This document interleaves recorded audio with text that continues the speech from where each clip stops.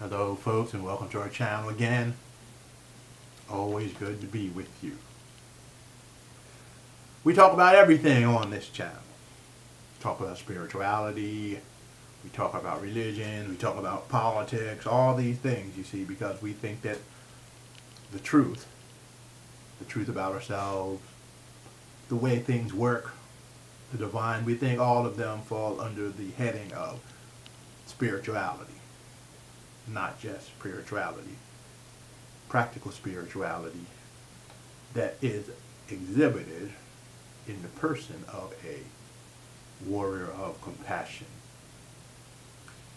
A long time ago, a warrior, the spiritual warrior, was seen as a person who was not a soldier, did not just take orders and go out killing and slaying other people for the great cause. They were the person who fought mostly against two enemies. One enemy was the lies, the darkness, and the deceptions within oneself, the major enemy. And the second was to protect one's community, one's family, and one's friends from lies and deceptions and manipulation that came from the outer world in order to enslave all of the community. Today, during these times of info wars, we find ourselves in a battle all of the time against all of the lies, the deceptions, the warping of thoughts and ideas in order to keep us enslaved, to keep us away from the truth. And when I mean truth, I don't mean what some of the crazies a few years ago talked about when they talked about alternative facts.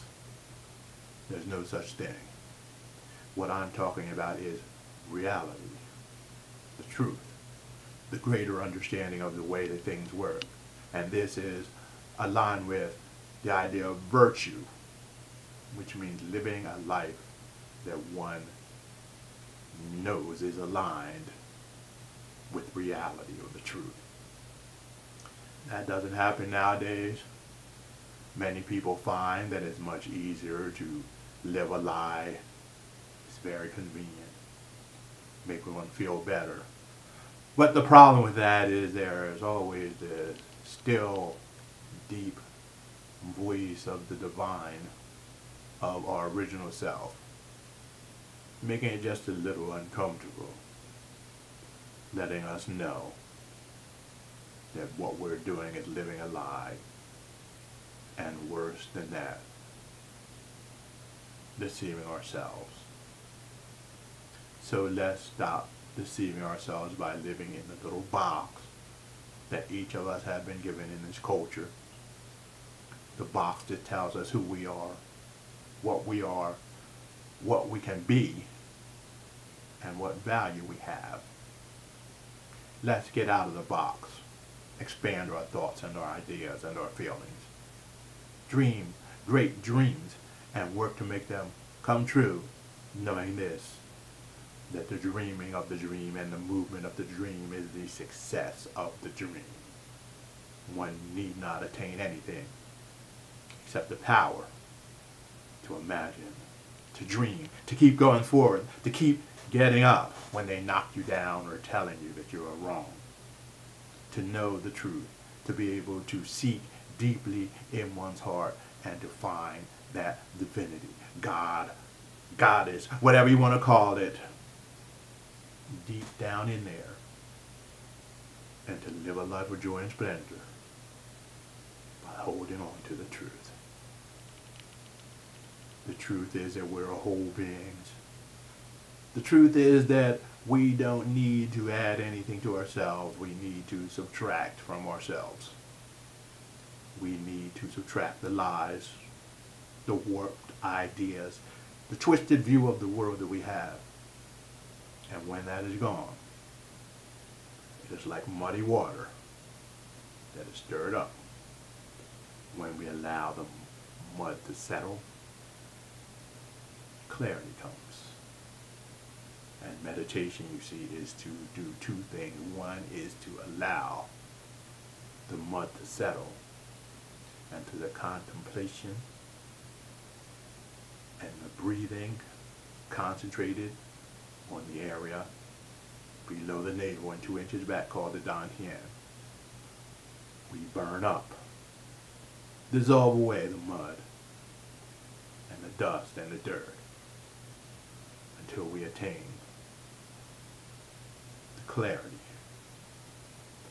the pure light, the emptiness that consists of each and everything. And we begin to realize, you see, that we are that emptiness that consists of each and everything. We realize that we have created this ego that we have projected it, we have listened to friends and family members, we have partaken of all of the knowledge of this world, not in order to cling to it and to build walls and make boxes for ourselves, but so that we, like a caterpillar, can go into our cocoon wrapped in all of that wisdom and knowledge, and then one day we will burst forth as mature human beings, breaking the human form that we have picked up in a fundamentalist pseudo-scientific world and becoming truly human. This becoming truly human means blending the earthly with the divine, so that our beauty, our wisdom, and our grace, that which we brought into the world, can exist in all places. Thus comes the saying, on earth as it is in heaven. My question is, are you willing to take that step? The step that it takes to become mature and to be oneself, you see, because every time we do some type of deep meditation, we are entering into that cocoon. One way that we can speed up this process of emerging greatly and greater and more wise and staying that way is to use a method that the Taoists used to use. It is simply to stopping meditating. What does that mean?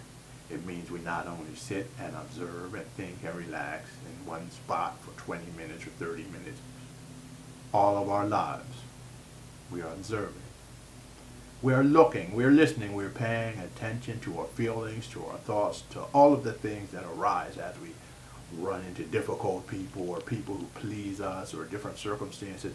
We are there, part of us, standing back, being aware of everything in a way that is not judgmental, but educational.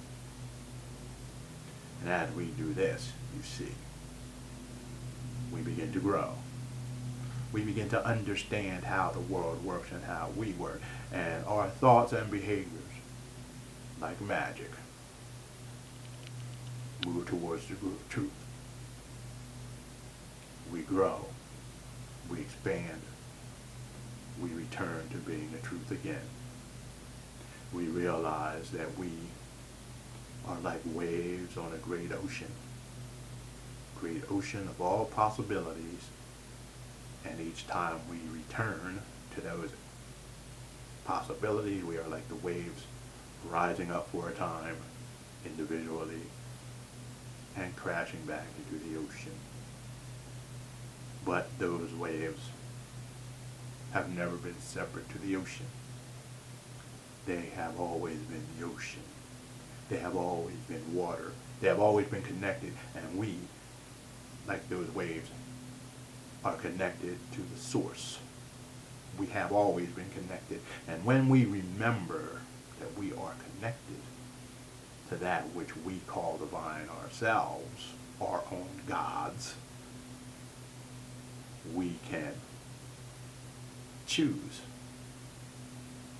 to go down deeper and farther and draw on every resource, all of the knowledge and wisdom and the ability that exists deep in that ocean. An infinite amount of knowledge and wisdom and truth. And then there's the big struggle, this fight that we find ourselves engaged in this artificial world, in this artificial matrix, a matrix that is created on a false basis, that there is not enough for everyone.